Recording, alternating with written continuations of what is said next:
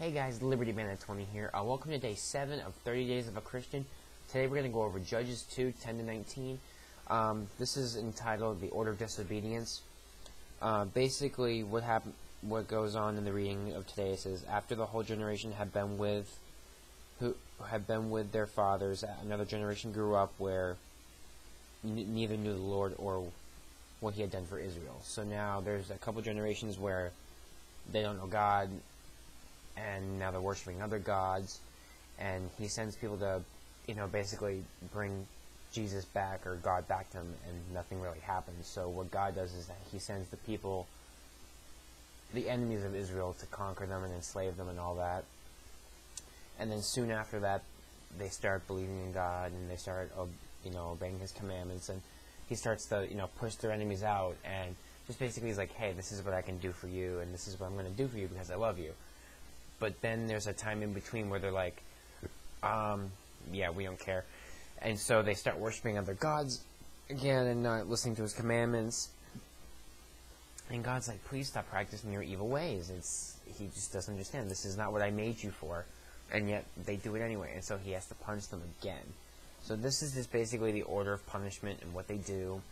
It's honestly quite sad to see. It's like, what I explained in my last video, it's not that, or a couple of videos ago, it's not that hard just to obey God's commandments. It's really not that hard, surprisingly.